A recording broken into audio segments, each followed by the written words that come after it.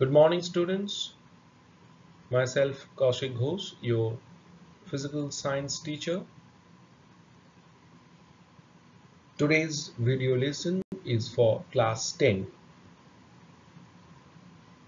The chapter today we are going to discuss is thermal phenomena.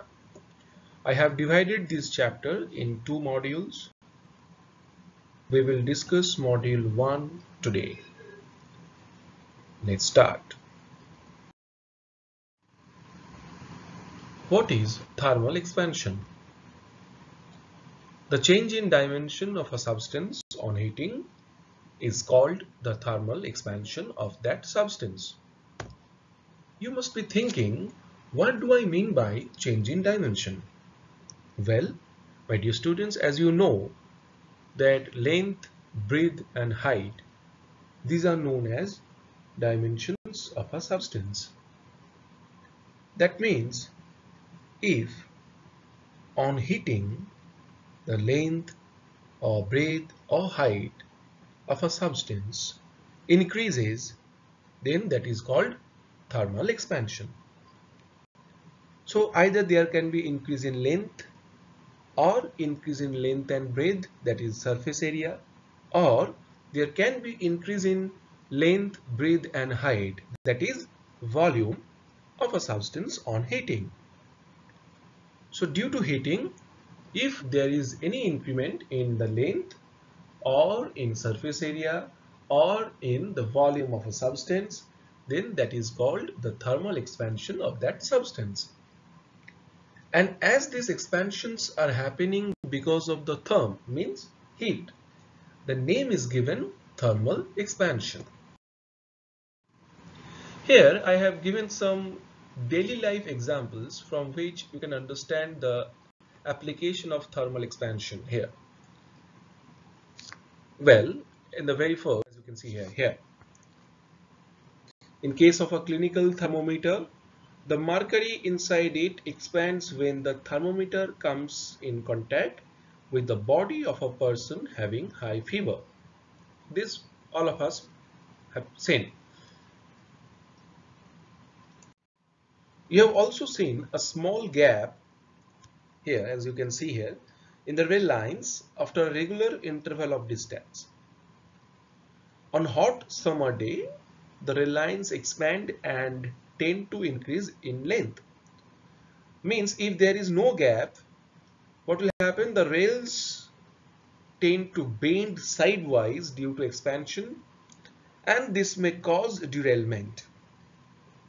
So the gap which is given here, this gap accommodates the increased length of the railway line and prevents it from bending.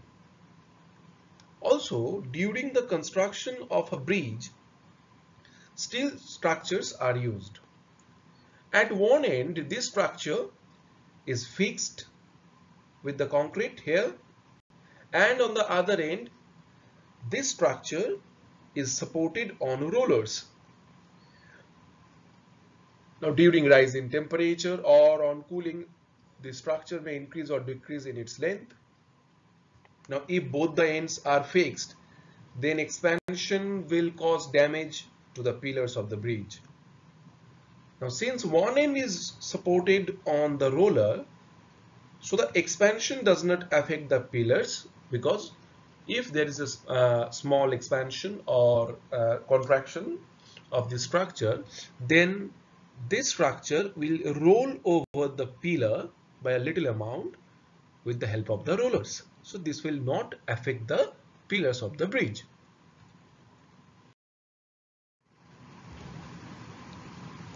Now we will discuss about the types of the thermal expansion, that is the classification of thermal expansion.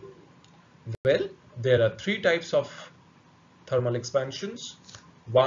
The first one is linear expansion. Second one is superficial expansion, means the expansion of surface area. And the third one is cubical expansion, means the expansion of the volume. Now we will discuss these three one by one. First, we will discuss the linear expansion. See what we have taken here. We have taken one rod here as you can see, whose initial length is L0 and the initial temperature is T0. Now what we are doing, we are hitting this rod. So as a result of this hitting, the length of the rod gets increased, and let that increase in length be delta L. So what is the total length now? L0 plus delta L. Also the temperature rises due to heating, and let that rise in temperature be delta T. So what is the final temperature? T0 plus delta T. Here I have shown you one small calculation here. See, I have taken that rod of initial length L0, I have given it heat, so the length increases by an amount delta L and the temperature rises by an amount delta T. Now this change in length delta L is directly proportional to both these initial length and the rise in temperature. So delta L is proportional to L0 into delta T. Now we all know that if I want to remove this proportional sign and make it an equal sign, I have to put one constant here. So I have taken alpha here. So what is coming? Delta L is equal to alpha into L0 into delta T. This alpha is known as the coefficient of linear expansion. Now from this equation I can easily get the value of L by taking the L0 on right hand side. So it will become as L0 into 1 plus alpha into delta T. The coefficient of linear expansion, now we will define this coefficient of linear expansion. So we know this equation, delta L is equals to alpha L0 delta T. Now in this equation, if I take L0 equals to 1 centimeter, delta T equals to 1 degree centigrade, then delta L becomes equal with alpha. That means coefficient of linear expansion of a substance is the change in length relative to its original length at 0 degree centigrade per unit change in temperature. It's basically, it is the rise in length per unit original length per unit change of temperature. And the unit of coefficient of linear expansion in SI system, it is Kelvin inverse or 1 by Kelvin, and in non-SI system of unit we write it degree centigrade inverse or 1 by degree centigrade.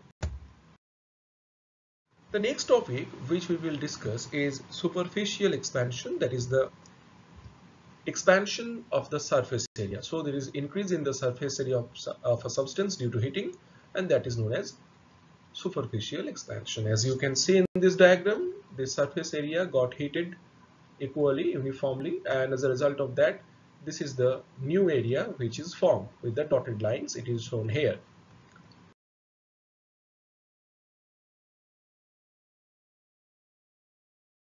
About the coefficient of surface expansion, that is superficial expansion. For this, see, this is a square which we have taken initially. Now we are hitting this square, and as a result of this hitting, this increment in the area is shown by the yellow color region. Let the initial area be A0 and the final area be AT. So what is the change in area? AT minus A0.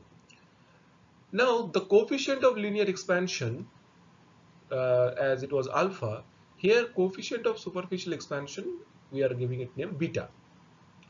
So beta is increase in area by original area into rising temperature. In case of linear expansion, it was increase in length by original length into rising temperature. Similarly here, superficial expansion coefficient will be equal to increase in area divided by original area into rising temperature.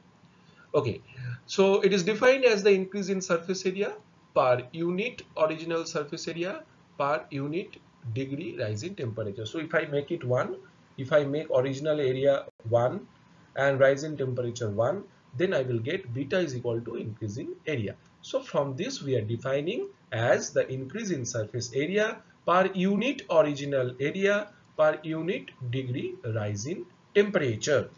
And units of beta, that is the coefficient of superficial expansion, it is same as the unit of coefficient of linear expansion. Next one is the cubical expansion, or what we say is volume expansion. It is increase in the volume of a substance due to heating. That means in this case all the three dimensions increase by heating.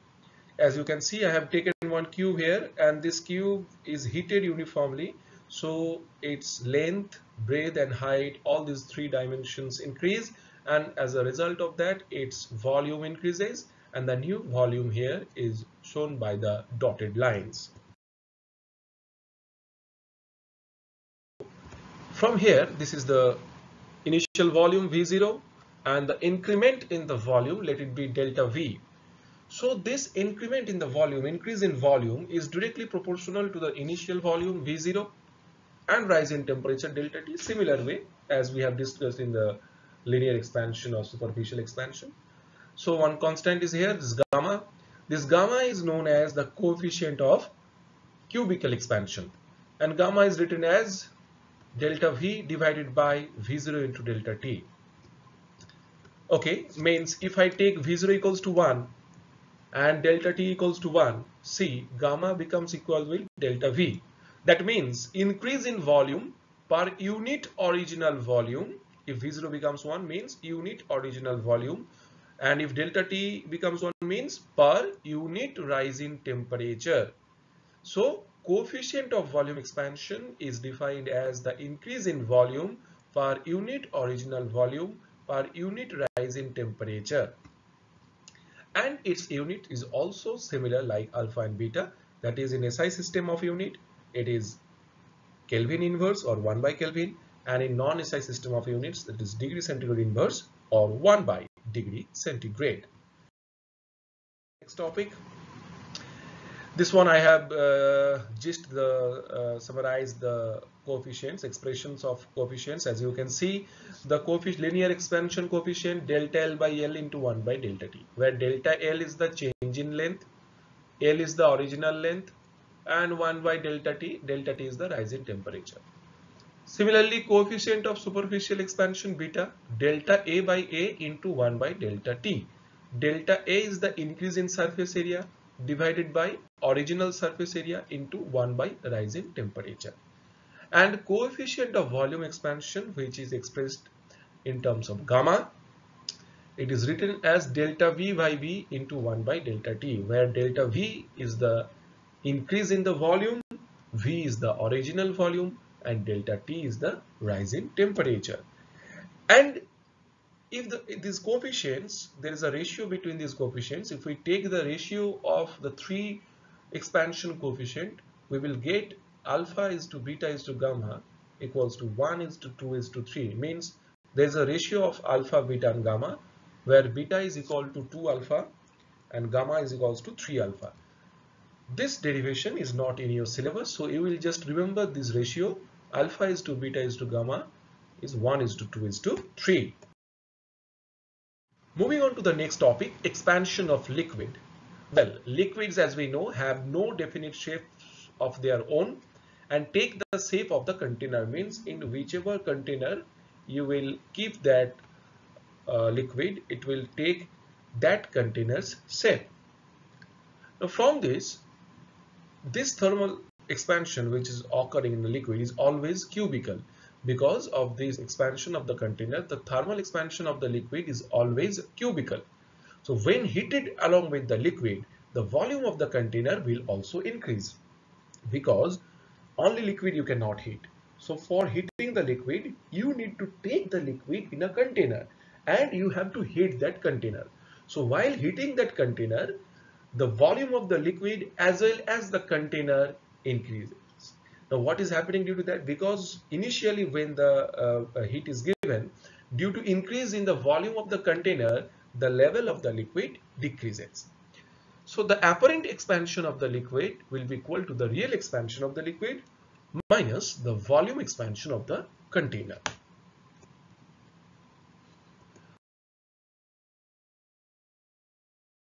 Expansion of gases.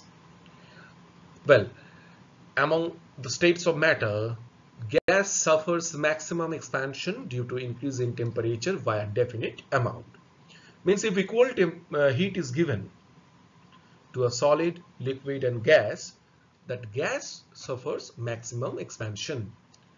Here, a simple example is given here. As you can see, the air which is near the earth's surface, near the ground, gets heated by the sun heat, and as a result of that, its temperature increases. So density decreases, it becomes lighter, it moves up, and when it moves up, here the temperature is comparatively lower, so it cools and it sinks, density increases, it becomes heavier, so it goes down. Again that air comes here, again the same process is followed. So like this, a cyclic process goes on, which forms the convection current. Now this is the last topic where we have derived Charles' law from this volume expansion. See, this is the equation, what we know from the volume expansion. The final volume is initial volume into 1 plus gamma T, where gamma is the coefficient of volume expansion. And from Charles' law, what we know, at constant pressure, the volume of a given mass of an ideal gas increases by a constant fraction, that is 1 by 273 of its volume at 0 degree centigrade. Means if volume at 0 degree centigrade is V0, then the volume increases by V0 by 273 when for each degree Celsius rise in temperature. Means if the initial volume of a gas at 0 degree centigrade is V0, at constant pressure, if I increase the temperature of the gas by 1 degree centigrade, then its volume will increase by V0 by 273. We have studied this thing earlier. So from this, value of gamma for an ideal gas is 1 by 273. So they see here it's written Vt equals to V0 into 1 plus gamma T. Put the value of gamma, that is T by 273. Now simple calculation if we do, here we'll get V0 into T plus 273 divided by 273. Now 273 plus T, that becomes the absolute temperature, which is written as capital T. So Vt becomes equal with V0 T by 273. So from here we can say that this volume is directly proportional to absolute temperature. Well, this is for the study this chapter from your textbook thoroughly. Go through these video lessons twice or thrice, and I'll be back very soon with the second module. Till then, stay home, stay safe. Goodbye.